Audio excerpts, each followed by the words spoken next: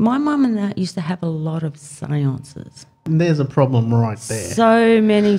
I've seen my brother get attacked in a seance, not once but twice.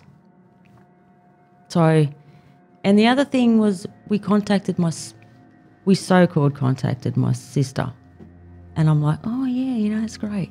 And I remember my mum saying, don't get too involved in it because it might not be your sister. I'm thinking, well, why are you telling me this stuff? Because I was still young. Mm-hmm. Went to bed that night and, well, because we had a bit of a tough life, so we were in like a refuge. And the upstairs room was the attic and there was a little window right at the end, right? So no air could come in.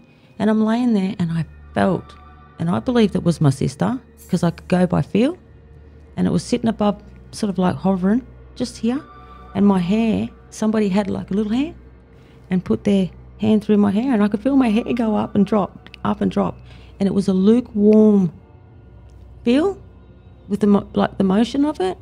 And I freaked and it just disappeared just like that.